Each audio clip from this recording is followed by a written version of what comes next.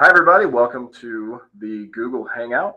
We're going to talk nursing, and we have a group of panelists here who are ready to talk nursing. But before we get started, you can ask all of your questions in the, actually right underneath the chat room window in that little box.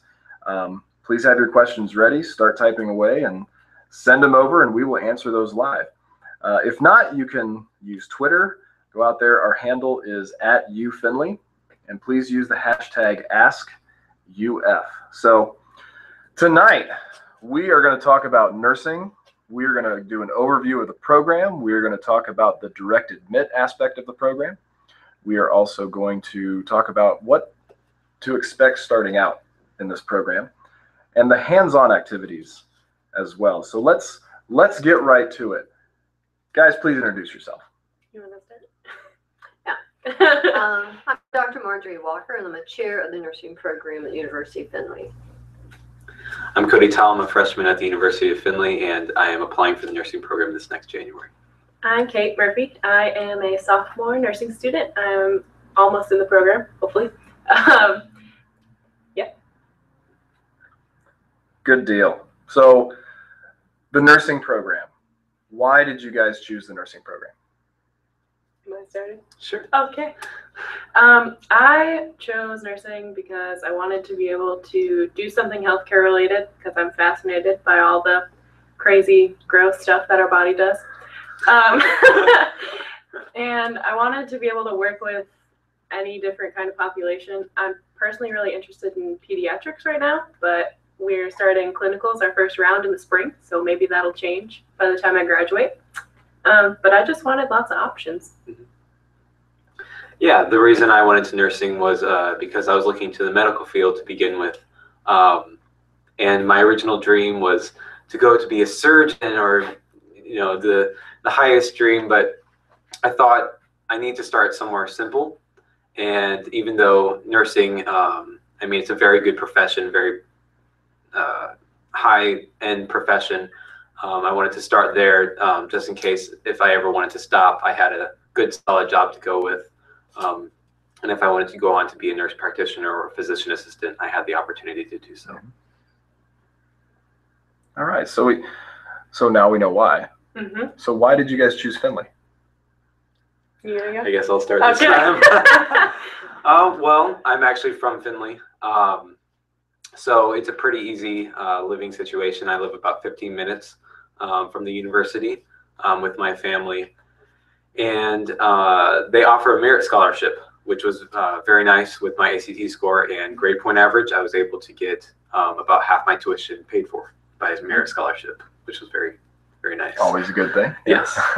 I'm a little different. I'm from Michigan, so I'm a trader, and I came to Ohio. Yeah. I went and toured probably 10 schools when I was in high school between like junior and senior year. And all the schools in Michigan were really nice and great, but I fell in love with how close-knit Findlay's campus is, how small the classes are, how friendly everybody is. Everybody knows everybody pretty much. And I just really liked that atmosphere, and I knew that even though I was going to move away from home and not be real close to my family, I wouldn't feel super homesick because this really does feel like a home, as cliche as that sounds. Yeah. Yeah. Yeah. Yeah. All right. All right. So let's go a little broader. Let's actually talk about the program kind of in a nutshell. Let's do just an overview of the nursing program. Well, I'll probably give you more detail than you would like. So, and it's hard for me not to do that. So an overview of the program is it's 124 credit hours. I think people would like to know the credit hours involved in it. And there's, let me see, there's 865 clinical hours in which every student nurse will go to, and about 150 campus lab. Total, just for the nursing courses, there's almost 1,600 hours. So you have general support courses, sciences, and math. And then this nursing courses will house fundamentals, physical assessment, OB, pediatrics, med-surg, 2 semesters of med-surg, because med-surg is still the primary component in regards to the national licensing exam. It plays the majority part. And then you have community health, mental health, and then we have what we would refer to as a nursing synthesis course, which you will do 225 clinical hours during that when you are precepted with a working RN. So you actually mirror their schedule. It's as close to clinical practice as you can get and still be in school. And then, of course, we have a capstone course, which is the final nursing course, which is preparing you to sit for NCLEX exam. And then also folded in there is, of course, research.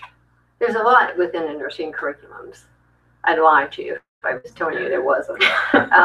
There is a lot. The courses, I would say, are rigorous. There's introductory courses, which Caitlin's been through, the introductory course. So to me, the nursing is the field to go into, actually. I've been a nurse for a long time, and it's an awesome profession. Awesome. And you guys agree? Yeah. It's very, very Nursing rigorous, is great. Yeah. I'm pretty amazed at the experience that Findlay offers with all the clinicals, that you're basically a nurse while you're learning to be a nurse. Yeah, that's true. And that's very cool. I'm excited. I'm super excited. It's a really about the learning. hands-on profession, and we have high fidelity mannequin. So what does that mean? So a high fidelity mannequin is a mannequin that does everything but walk, actually. And my background is really critical care, trauma, life flight, cath lab. So those are the areas I come from. So this mannequin has, and we actually have him already, but he's not set up yet. That's why you're not over there. We have him in a box, but he's not ready. He has every cardiac dysrhythmia known to man, which is great. He can breathe. You could collapse one lung. He has pulses. He can talk to you, say get away. So it's really, the thing is, I'm so excited for you can practice on the mannequin without worrying about harming somebody. So you can go in and we can set this scene up, and the student goes in to assess this patient, and we're going to see what has the student learned from the lecture, the class portion. Do you really recognize the fact you're going to elevate their head, put oxygen on them, listen to the breath sounds? So it's really a nice area in which you practice prior to actually going out and practicing on live patients. So that's good. That's fun. That's really cool. We have baby too. Are we getting the pregnancy one? Well, I'm working on Noelle, which is a pregnant mannequin who actually delivers. And I believe I'll probably have her by next year before we go into OB pediatrics. So, cool. Guys, listen, that makes me so excited. So those watching this will actually be able to experience and work on that mannequin. Right. Yeah. Now, Noelle actually delivers the baby, but baby can have distress and mother can have distress as well. But when you're in a basic BSN program, you're not a specialist. You really graduate as a generalist, which means you have broad spectrum experience across the major areas in which nursing practices. Cool.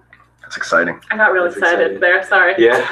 I didn't know that was real. We just talked about it in class. We did. Oh, cool. So, no, it is coming. And actually, baby, because some students have never held a baby, you realize, and you're going to go into newborns. Have you ever thought about that? Yeah. So when because this mannequin does pretty well. I mean, screams and cries, and if you act startled and you don't pick the baby up and kind of pat it and handle it, then we can have the baby coo and be happy.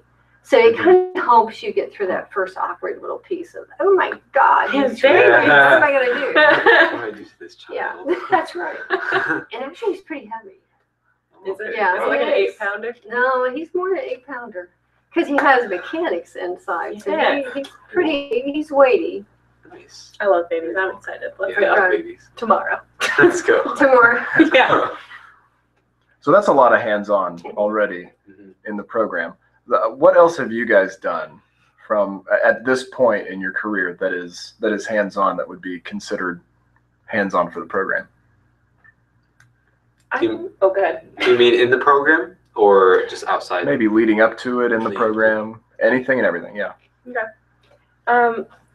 Well, I think a lot of the courses that are introductory, which is basically what me and Cody have started to go through, are a lot more about like communication and learning how to be an effective communicator. We have to do lots of talking in front of the class, and we just did like some little debate style talking in front of the class in my nursing informatics class. But you love. Oh, I love it. It's so good. But no, and we talk a lot about just broadly, like you don't have to know super specifics, but we talk about laws, and you guys will know the Institute of Medicine's report very well. Dr. Walker loves it. But you'll talk about that, and that's very informative about just kind of how the health system works. Because I think we all have a general idea from like the patient side, because we've all been to a doctor at one time in our life, hopefully. But I had never really thought about it from like a practicing side until I was in the nursing classes. So I think it's a lot about like getting you prepared mentally to deal with the hands-on stuff. Cool. Yeah. Well, prior to coming into this program, I worked a lot with children, so that'll be definitely a benefit. Yeah. And then I have a lot of friends who are doctors, and I was able to see some of them practice and discuss with some of them just some details about going into a profession.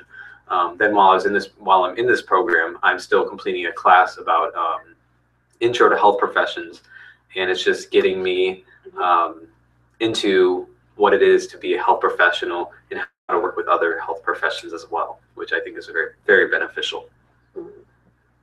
Excellent. So let's. Wait a minute, sorry. Go ahead. Because yeah, really, you bring up a good point, because in reality, the Institute of Medicine's report, there we go, which we love, we do. but you're 2010. And that's linked in with Obamacare too. But communication is a causative factor in regards to a lot of the errors that occur within the medical systems. So the communication superficially sounds, ooh, I know how to communicate, not a problem at all. But when you actually start to look at communication within patient scenarios, you realize there's much more to it. And if you don't close that loop of communication, major errors can take place, and actually patients will be harmed because of a communication error. So communication is really a big deal. So backing things up, let's look at things maybe through the start of a high school senior, so to speak. They're moving into the program for the very first time. What is a student to expect walking right into the program? Cody, you can speak probably more to this than I can. Right into the program, you just take some intro classes and some basic requirements of the university. So right now I'm going through just some, what am I thinking? Psychology? Psychology and Gen Ed. Gen Ed, yes. That's escaped my mind for a second. Yeah, so it's some general education right now, but I am taking psychology and then intro to health professions. So they really get you from the very start right into the program. So that's really what to expect going directly into it. But before it, be prepared. Prepare yourself, because you may think that, oh, it'll be an easy start, but it's going to come faster than you think. So yeah, this semester went very fast. Next semester is going to come and go very fast. And eventually I'll be a nurse, and I'll be like, what? What happened? Where did school go? Yeah, exactly. And I think me and Cody, I'm pretty sure Cody was a very good student in high school, real high GPA. And I was the same way. And when your teachers tell you that high school classes are different than college classes, believe them. I swear to you, they really are. Like, they're much more self-motivated. So if you aren't that great at it now, start to work on it, because your own self-motivation and stopping yourself from procrastinating is going to make you a successful college student no matter what your major is, but especially in nursing. Yes. Mm-hmm. I agree. So one aspect to the application process is the direct admit portion. And for a high school senior, let's break it down for them and tell them what that is. Okay, direct admission, you have certain criteria that you need to meet. Now, what does direct admission really mean? It means that you are guaranteed a seat. Now, we really admit 30 students within the cohorts that go through the nursing program, but you're guaranteed a seat, but you still have to maintain a GPA, a minimal GPA of 3.0 if you are a direct admission. A direct admission, you have to have a high school GPA of 3.4 and an ACT of 23 or higher. And those are direct admit. You need to get that application in, especially now if you're a junior, okay. But if you're a senior in high school, those application needs to be in before, actually this is November already. They have to be in by December.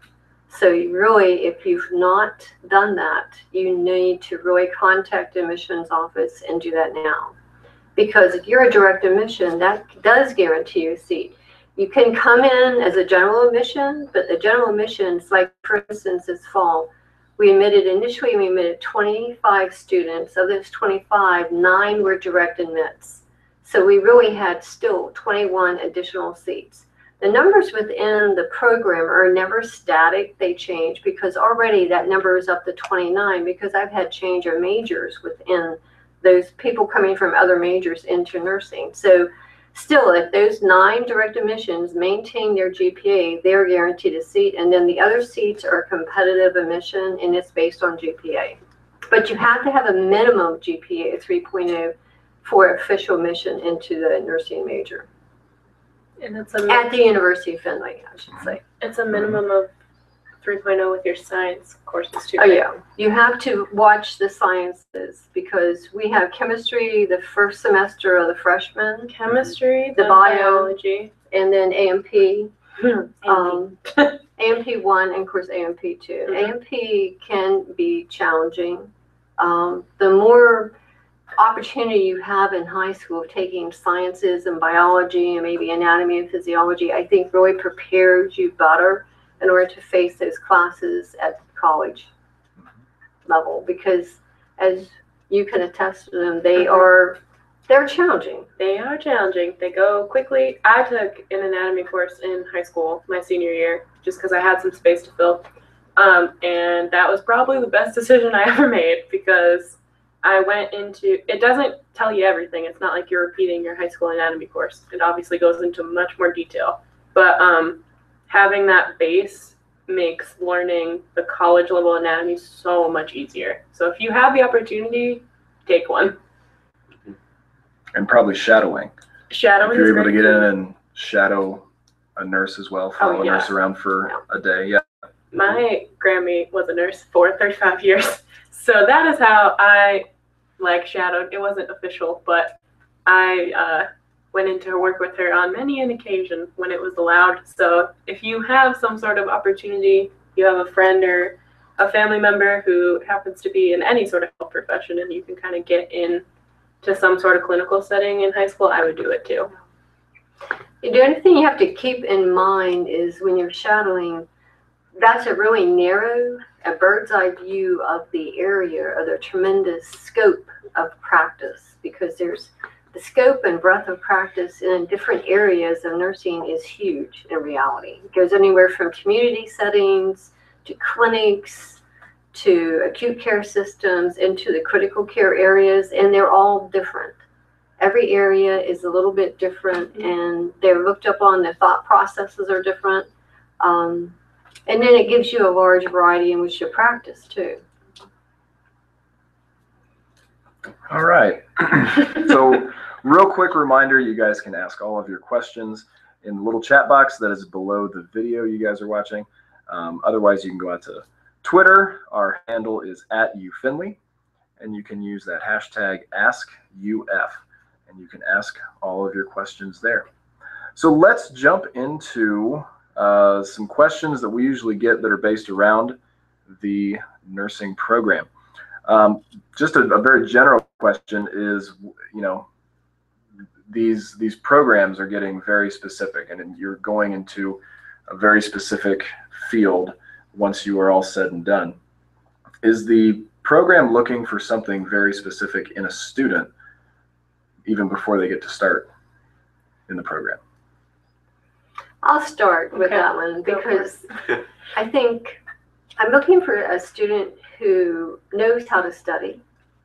And sometimes I'll even ask that question as potential students will come in. Have you really had to study in high school? And that answer really varies. Some of them feel like they've really not been challenged greatly, so they've really not had to study very hard at all. So find out how you study, know how you study best, how you learn best, because if you come in with that, then in essence, I think you have a good foundation on which to build. But if you come in lacking that, you're going to have to build that foundation before you can progress through any curriculum, because you need to know how to study and how you learn best. Then you guys can add to that. Okay.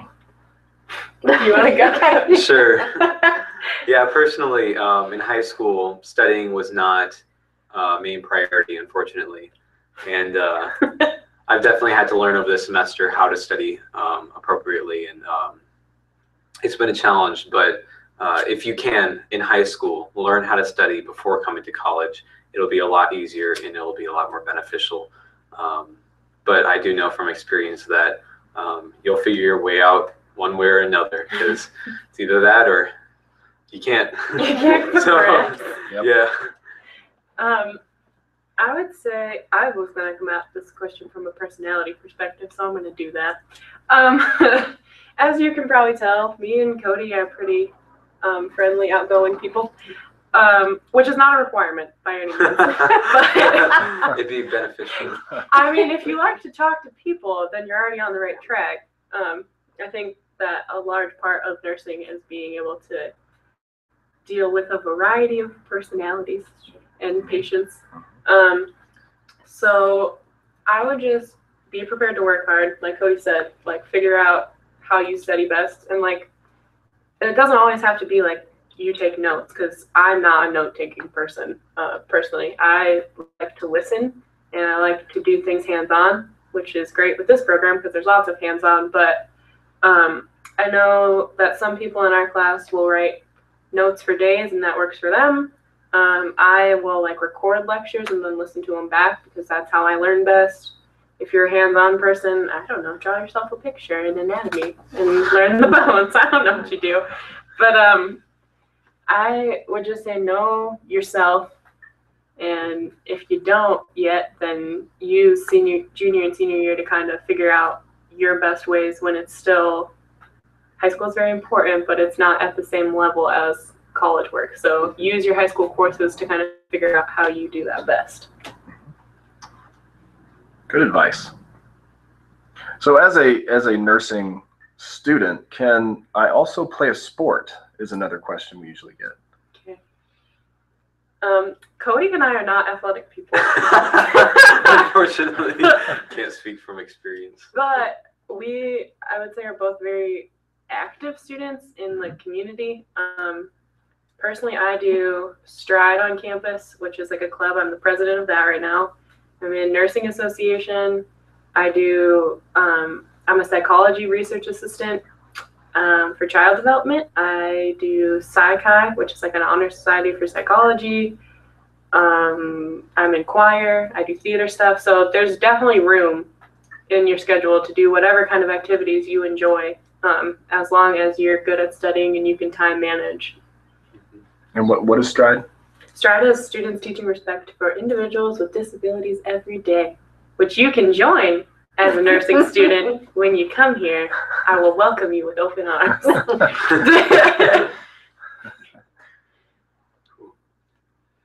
There are students within the program who are playing in many sports, but just as Caitlin said, the thing is, the curriculums can be challenging, and that will help you as long as you are organized and a good time manager.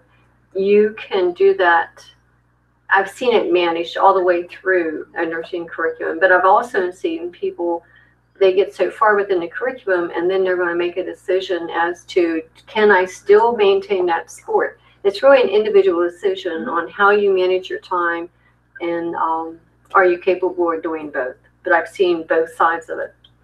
The other thing too that I was going to mention, I have like a at least 20-hour-week job too. So it definitely is possible if you, for whatever reason, want or need to make money while you're in college to be at a job that is at least 20 hours a week and still get everything you need to get done. It's all about time management. Mm-hmm. Excellent. Also, the coaches work too, because I've had a coach call me up and suggest that one of the students drop a course in order to keep their GPA really high. I mean, so the coaches are as conscientious in regards to that student's success in the curriculum as any other faculty member. Mm-hmm. Yeah, because they want you on the field or the court or in the water just as much as you want them sitting in that classroom too. Yeah, absolutely. There's also a lot of resources at the University of Findlay in order to help you be successful. There's all kinds of tutoring that's available, time management. So all those resources are actually on campus as well. Mm-hmm. But please, please, please, please ask. Mm-hmm. You know, because I think the major problem that I see a student within a semester can be anywhere from 15 to 16 weeks. If you have an issue, early intervention, you know, ask early on in the first couple of weeks of the semester. But so if you wait too long, the 13th or 14th week of that semester, and then plan on seeking help, you can see that that's too late within the semester to seek help. So seek help early on. Help is there, it's available, you know. Don't not ask for help. Your professors, and if you play a sport, your coaches, if you're in any sort of like activity, anyone who's like on campus, I think, and in my experience has always been, they truly want you to succeed in whatever you're doing.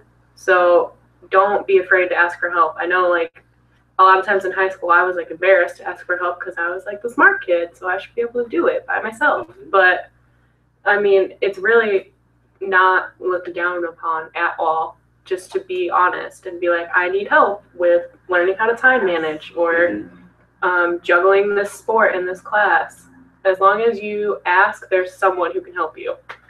Sure. And the one thing I really appreciate is there's free tutoring on campus in chemistry and any subject that you want. Basically, they will find you a tutor. They will find you a tutor, and it's all free. So that is very, very nice. And on the reverse, you can actually become a tutor later. You know, so if something if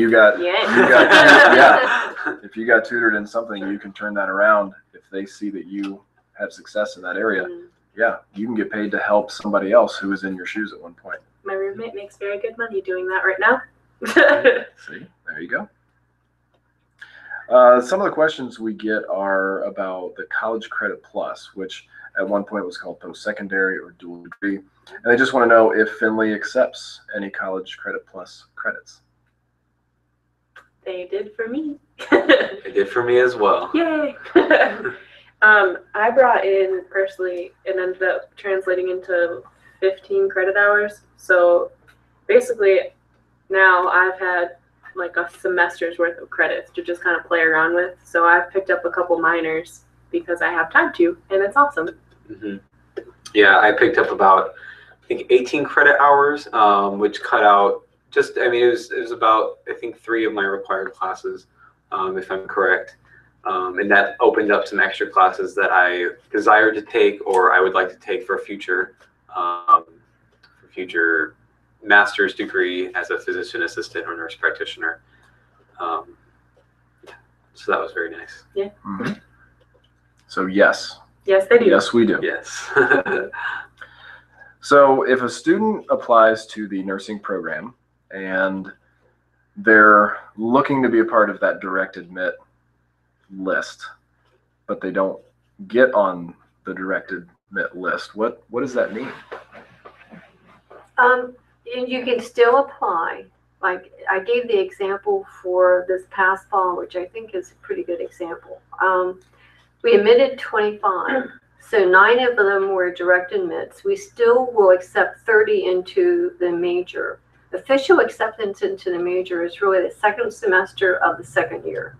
So students will apply. Actually, they're in the process. The sophomore group right now. is in the process of applying for official acceptance into the nursing major. So GPA, minimal GPA 3.0. Direct admissions will have that seat as long as they maintain it. But the other students who have, like this, the first cohort, actually there were no direct admissions applications. So this entire first class is all, they were routine admitted to the University of Findlay was general admissions. So there's not one direct admission. So they're all in the process of applying for those 30 seats. And our number has changed, as we said, according to the stats, and you probably know them better than I do in some instances, students will change their major 3 times or more during their college career. So that means the numbers will change. From this week, they can be 1, 2 weeks from now, the numbers could be different. At one point, we started with 15 in your cohort, and 15 students were actually there the first day in fall semester of 14. And by the end of that, well, spring of 15, we had 33. And at one point, we were up to 36. Yeah. 36 majors who were seeking admission into the major. So when we started this fall, numbers always change. People will change their mind. They will move away. More people will want to come in. So we started this semester with 32. And right now we have 31. And I was one of those people that transferred majors. So don't be afraid to change your major. Yeah. I swear, it's okay. But if you do, change to nursing. I'm just kidding. There you go. There you go.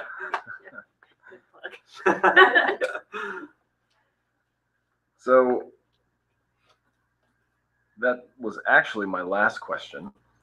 So wrapping things up here, you can continue to ask your questions on Twitter. We will still monitor that, and we will get an answer to you. If you're not watching this live, we'll get an answer to you eventually. Our handle is @UFindlay, and you can use the hashtag AskUF with all of your questions. So, guys, wrapping things up, maybe doing final thoughts for a high school student. Maybe if there's anything that a high school student needs to prepare for, or something they should know that you guys are now aware of. What are some final thoughts that you want to throw out there?